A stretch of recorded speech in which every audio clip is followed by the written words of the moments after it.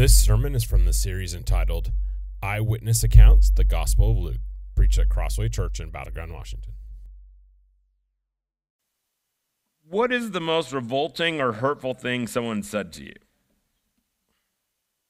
Maybe I could ask the other question. What's the most hurtful or revolting thing that you've said to people? I can think of some pretty nasty things I've said to my own parents over the years in anger. Maybe it was a family member that made a comment, and even when you think about it today, it still hurts when you think about it. Maybe it's a boss or a coworker or a classmate who said something about you that really sticks. But what was your reaction to it? Was it anger? Was it hurt? Was it frustration? A mix of probably everything. Well, I begin my sermon this morning with that because today what we're going to find is that one of the sons in a parable that most people who've been in church for a while, and even if you haven't been in church or never grew up in church, might have even heard. It's that kind of a story. It's a parable, as Brian said, often referred to as the parable of the lost son. But in it, the son's said some pretty revolting and angry stuff to his dad. We sometimes lose it because we're not kind of in the culture of that day. But I want you to think about that as we read through this story, because everything that these sons do to their dad is a pretty big slap in the face. And it's not just the youngest son who gets that. The older son does some things too, and we'll unpack it as we look at the sermon. But just contrast your own way that you would respond to it, at least I know how I would respond to it, compared to the way that the father in the story does it as you hear it. So, here at Crossway, we just preached through a book of the Bible, and we're preaching through Luke. I think we're actually going to look at Ruth for Advent. Just switch it up a little bit. And Ruth has some great themes that work towards a Christmas story that you may not see, so that's what we're going to do next. But we'll continue till Luke, till Advent starts. And so here we find ourselves in Luke 15, verse 11 through 32. And you can find it in your Bibles in front of you. We've got a app that YouVersion app that you can read along to. And there are sermon notes in the back of the bulletins if you need them. And maybe I didn't print off enough as I look at the numbers here today. But this is the word of the Lord. Jesus continued, "There is a man who had 2 sons. The younger one said to his father, 'Father, give me my share of the estate.' So he divided his property between them. Not long after that, the younger son got together all he had, set off for a distant country, and there squandered his wealth in wild living. After he had spent everything, there was a severe famine in the whole country, and he began to be in need. So he went and hired himself out to a citizen of that country, who sent him to his fields to feed pigs. He longed to fill his stomach with pods that the pigs were eating, but no one gave him anything. When he came to his senses, he said, 'How many of my father's hired hands have food to spare, and here I am starving to death? I will set out to go back to my father and say to him, Father, I've sinned against heaven and against you. I'm no longer worthy to be called your son. Make me like one of your hired servants.' And so he got up and went to his father. But while he was still a long way off, his father saw him and was filled with compassion for him. And he ran to his son and threw his arms around him and kissed him. The son said to him, 'Father, I've sinned against heaven and against you, and I'm no longer worthy to be called your son.' But the father said to his servants, 'Quick, bring the best robe, put it on him. Put a ring on his finger and sandals on his feet. Bring the fattened calf and kill it. Let's have a feast and celebrate.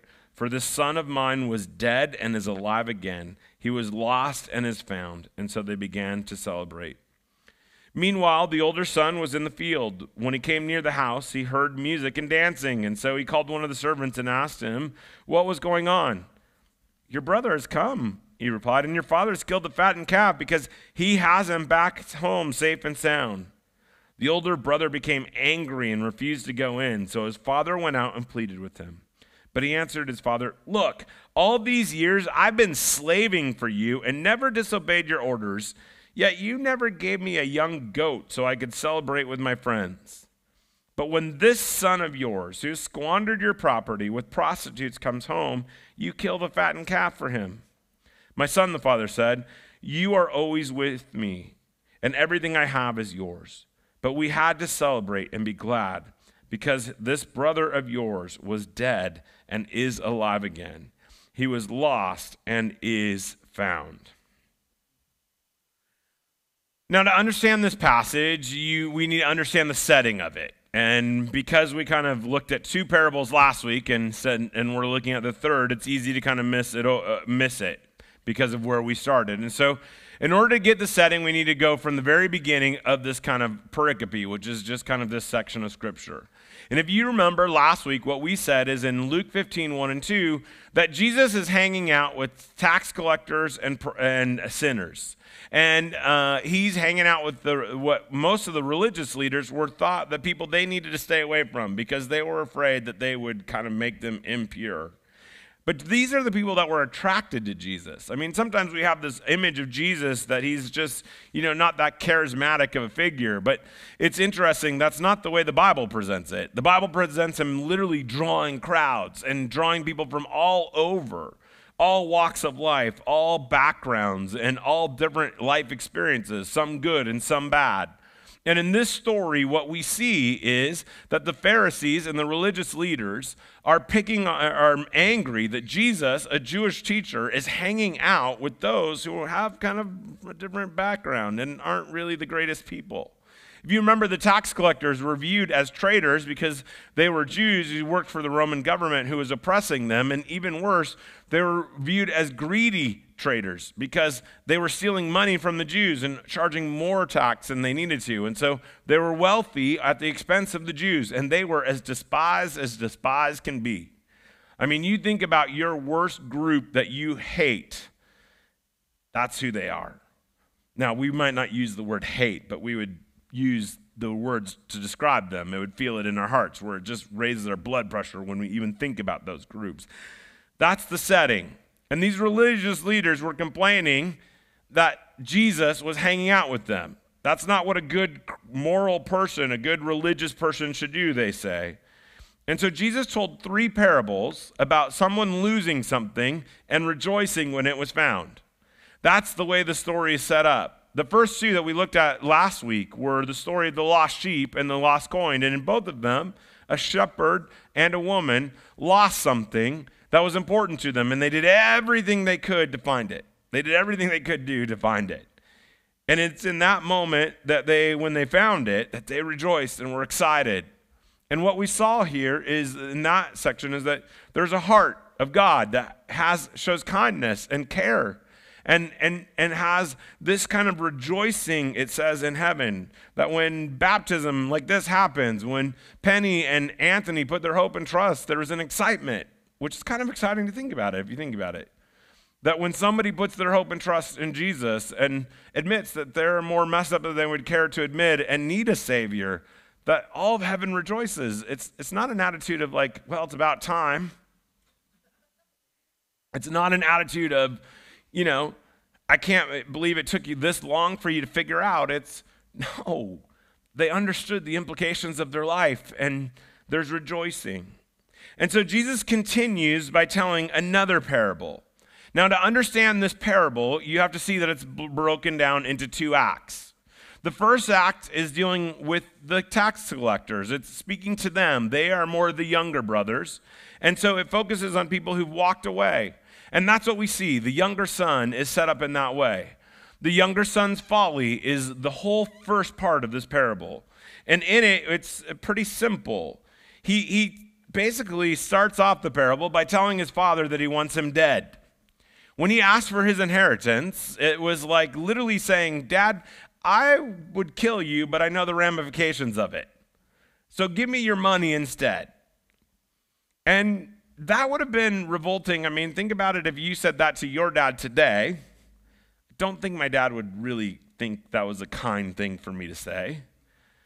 But in that day and age where there's the whole honor system and you had to respect your dad in a different way, that would have been a terrible, terrible thing to say.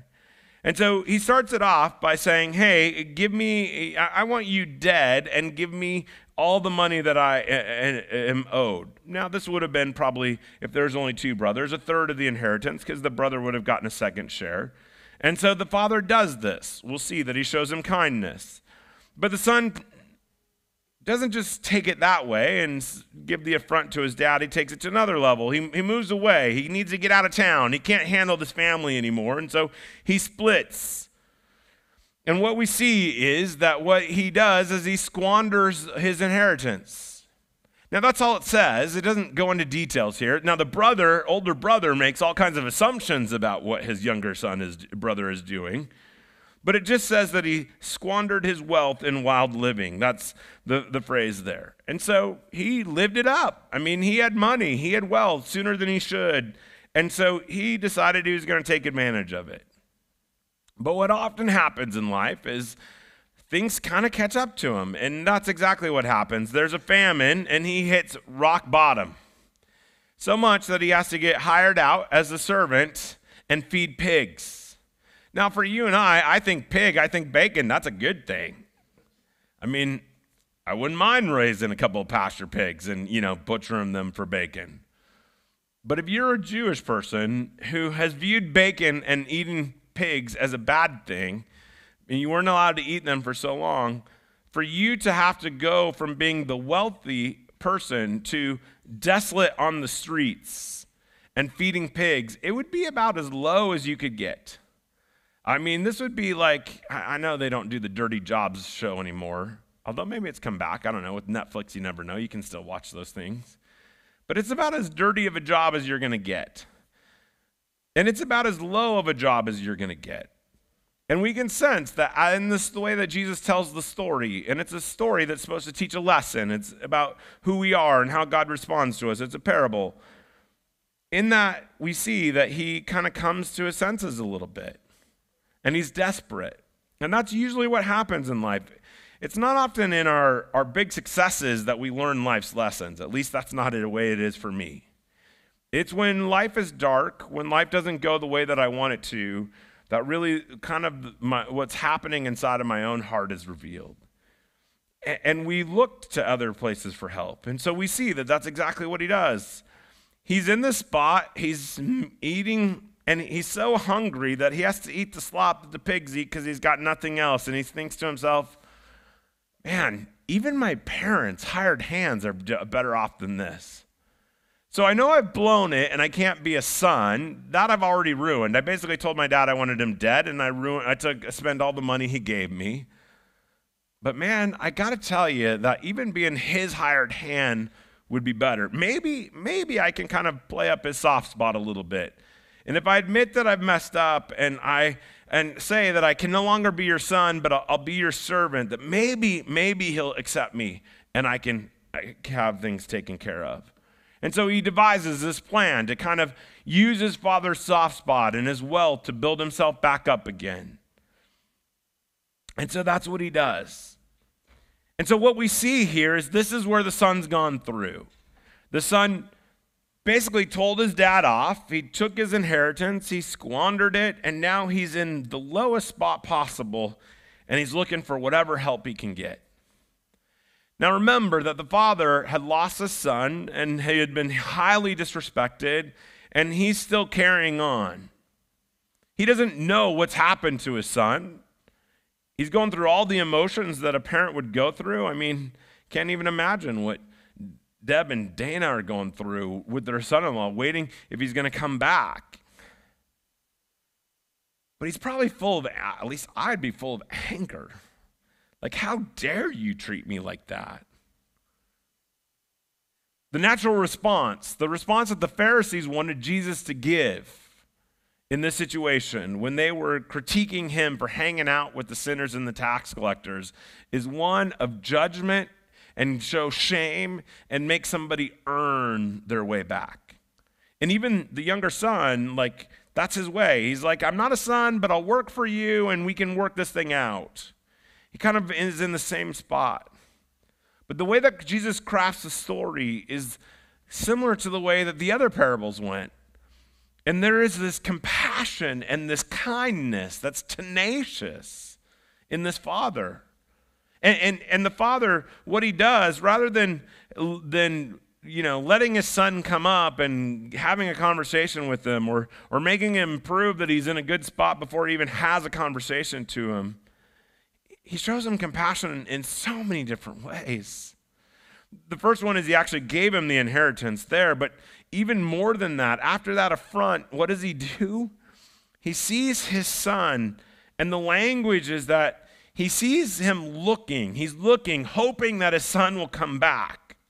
And when he sees him a far way off, the father is in a dead sprint to go get him and embrace him. Now, here's the deal. In the culture of that day, fathers don't run. Fathers walk with dignity. And they would wait for their son to come to them.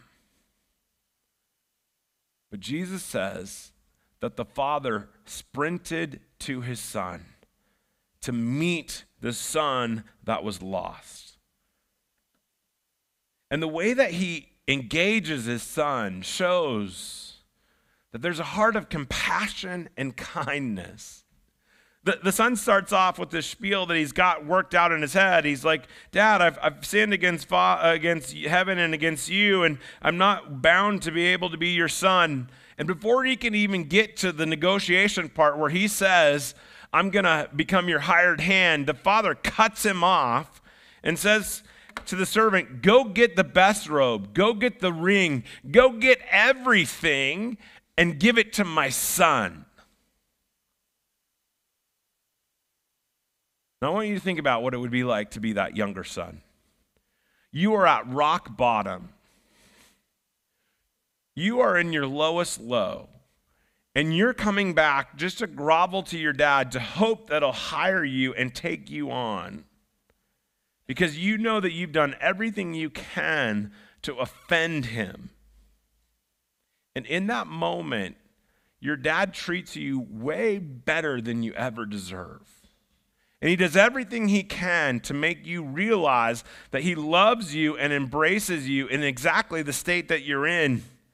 He puts on the best robe and he brings a party. And he does everything he can to make him part of the family. That's what all those things, the ring, the clothes, all of that. He cuts him off and doesn't even let him negotiate, but rather he says, you've returned and I am embracing you in exactly that state. Think about a moment in your own life when you've had that, where you know that you've done something to hurt somebody, and they don't treat you the way that your sins deserve, or the way that you treated them deserve. They show you kindness. I mean, it can be all kinds of different ways. This is the heart of the Father that we see here. But he doesn't just return him and bring him into the family. No, this guy throws a party and wants to invite him and enfold him into the entire community. And so he throws a party. Now we know it's a party because he kills a calf and not a goat. You see the language of the older brother? He's like, you didn't even give me a goat. A goat would feed a couple of my friends. You're killing a calf, which means you want to have an entire celebration with the entire village and everybody surrounding that your son has returned. Now, even to do that would open the father up to this whole shame of people would come and say, well, what kind of father is he? I mean, he gave his inheritance to this guy and he squandered it, and now he's excited that he's coming back. But the father doesn't care. What the father cares about is that his son is returned. And so he creates a party and then celebrates the return after bringing him into his family. And the point of all this is that Jesus wants to remind us that God's ready to reconcile with those who've turned their back on him. I mean, God is the father in this character, and the younger son is those tax collectors and the sinners, the outcasts, the people who've messed up more than they would care to imagine and understand the weight of it. The people who the religious leaders said, you need to stay away from them. They got to prove that they've got their life figured out before they can become part of the family of God. And we're critiquing Jesus for spending time with them. And Jesus says, if you want to understand the heart of God, what you need to realize is that it's exactly those kind of people who know how messed up and broken and defeated they are. Those are the people that I'm going to run out and embrace.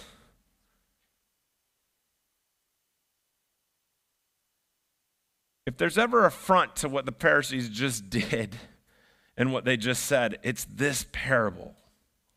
And that's what Jesus wants to remind us of. That even if it feels like we're far from God, even if it feels like we just wanted to get away from him, and it doesn't mean that you live this terrible life. I mean, we can be quote, morally good people and still just say, you know what, I want to spend time focusing on you. It's the same kind of distancing away from him. There's all kinds of different ways we can be the younger son, more than we would care to admit. But the fact of the matter is this, is that God is ready to reconcile. He embraces, he reaches out, he goes after us, even when we've turned our back on him. Because the truth of the matter is, every single person in this room, including myself, have turned their back on God. But the love of God is greater than that. He pursues us. That's why Romans says, you see, at just the right time where you're still powerless, Christ died for the ungodly. Very rarely will anyone die for a righteous person, though for a good person someone might possibly dare to die. But God demonstrates his own love for us in this, that while we were still sinners, Christ died for us. Since we've now been justified by his blood, how much more shall we be saved from God's wrath through him? For if while we are God's enemies, we are reconciled to him through the death of his son, how much more, having been reconciled, shall we be saved through his life? I want you to look at the adjectives that are used to describe the way that Jesus died us in the state that we were in when Jesus died for us. It's not a great list. I know I hit this from time to time, but we all need to remember this. It says that while we were still sinners, while we were ungodly, while we were powerless, while we were enemies of God, it's in exactly that state that Christ died for us. And that's what Jesus is saying, is God doesn't wait for us to get our life and our act all together to embrace us. No, he embraces us in our life as messy as it is. And that's the truth that the younger son reminds us of. That God's kindness is greater than our sin. And it's exactly in that state, as broken and messed up as we are, that Jesus rushes out to us. And again, it doesn't mean that our life has to feel all sinful and broken or all that, but just that we run away from him in any kind of a way. But there's a second act to this. Jesus isn't done. He says to the tax collectors and the sinners, the people, and to the Pharisees, listen, God's heart is to go after those that are broken and care to admit it. But there's a whole second act to this parable. I mean, I probably could have done 2 sermons, to be honest with you, but I'm gone next week, so Ralph gets another parable. But Act 2 is the elder son. And the elder son is just as hard-hearted towards his father. You see, he does all the right things. He stays, he does the jobs, he does all of that, but he doesn't really do any of the expected things. I don't know how many of you are parents, but you know this when your kids do it, right? You ask them to do a chore, and they're like this. Okay. And then they mope around, and they do it in this cranky way. Am I the only one who did that to their parents? I had that eye roll and that down pat. I have perfect kids. They don't do that. Yeah, right. I'm joking, okay? But I also can't paint them in a terrible light, right? They're just kids. But the fact of the matter is this was the attitude of the older brother. He did just enough to do what he needed to do, but his heart wasn't right there. And we see it in the very beginning. When the father and the younger son are fighting, and the younger son asks for his inheritance, as an older brother, his responsibility would have been to step in and try and repair their relationship, but he doesn't care. He doesn't care about his father, and he doesn't care about his younger son. All he cares about is eventually getting what he's going to get. And when his father throws a party, he doesn't enter it. He refuses to enter it. There's a party, there's a big scene, and he stands outside, and he yells, or he talks to a servant, and refuses to come in, even after the servant pushes him and says the reason why they're having the party. He refuses to enter it in. I mean, if this were a movie, it would be that awkward moment when, the music is blaring, and then all of a sudden it goes quiet, and somebody yells something completely inappropriate, and everybody hears. Everybody would have noticed that the older son is just sitting outside there, unwilling to come into the party. And then when the father shows the same kindness that he does towards the younger son and pursues him, he speaks as disrespectfully to his father as he can. I mean, he doesn't even call him his dad. It's all transactional. And you think about the things that he accuses his dad of doing. I mean, he doesn't call him by his name, which would have been almost like a cuss word in that day, not acknowledging that relationship.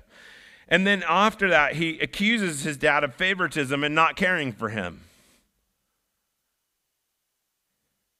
He says, look, you've never done one thing nice for me. You wouldn't even give me a goat. And now this guy squandered everything and did everything, and you're giving him a cow.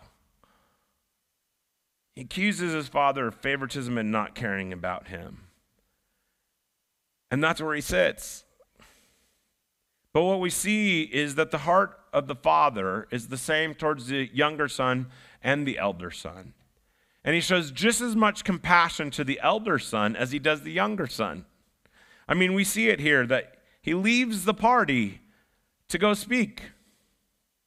He just is excited that the younger brother is here. And if there's ever a time to come in anger and say, get yourself in line, change your attitude.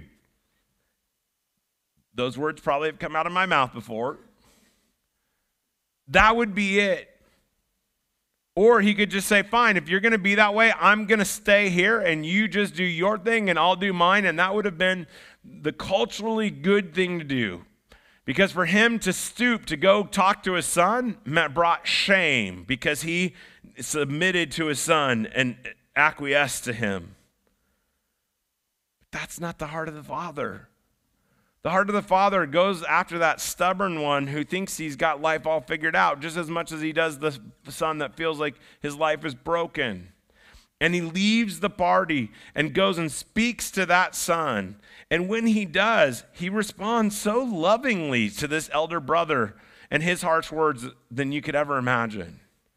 The son, who doesn't even want to acknowledge him that he's the father, says, the first words out of his mouth are my son, reminding him of his care and his love for him.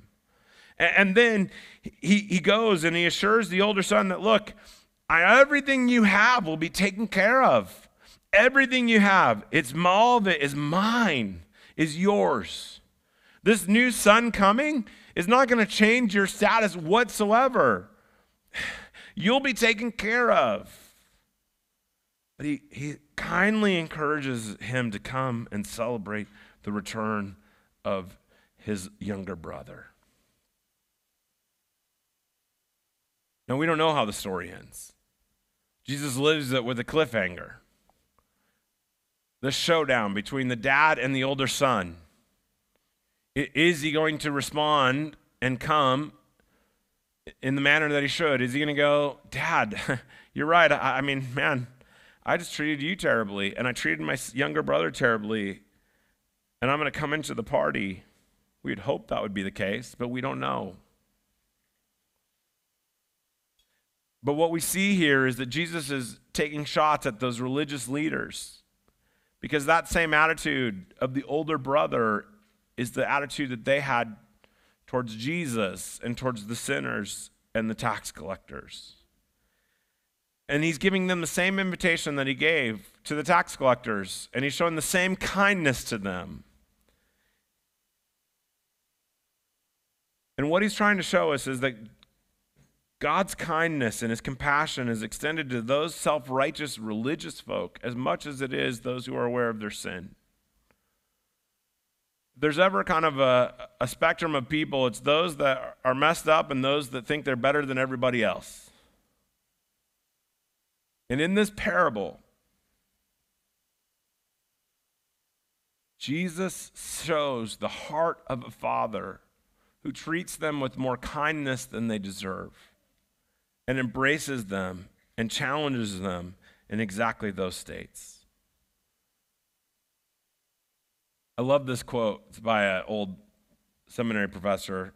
He says, the longer you're in church, the more you can resemble the elder brother in the parable of the prodigal son. I don't like hearing that. I don't know about you, but I think there's some truth.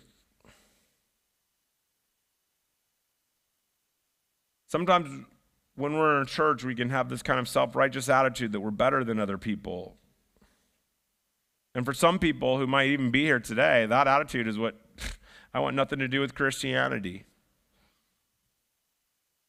But I want you to see that Jesus confronts that attitude. But he doesn't confront it with judgmentalism. Instead, he pursues it with kindness. That's why in Romans 2, the passage says that it's the kindness that leads us to repentance. And if you look at that passage in Romans 2, verses 1 through 4, it's all about Jesus basically talking, or Paul talking to religious folks who thought they were better than everybody else and judging everybody else. And what he says is the condemnation that you're bringing towards others is actually heaping on you. But what you need to realize is this, is that you can get out of this. You can be broken from the self-righteousness. But the way that you do it is not by getting everything fixed. It's by recognizing the kindness of Jesus. And so that same tenacious father who pursues the younger brother whose life is a mess and realizes it, pursues that person who thinks they have life all figured out and doesn't even need him. The story of the prodigal sons is a story of a father who pursues people even when they don't deserve it, who shows them kindness. And if there's ever a story that sets us up for what Jesus accomplishes on the cross, that is it. You and I were dead in our sin, that passage in Romans said. But Christ willfully laid down his life for us. So whether we struggle with our lives being a mess, or whether we struggle with our lives being a little self-righteous and condemning other folks. And newsflash, we kind of deal with both.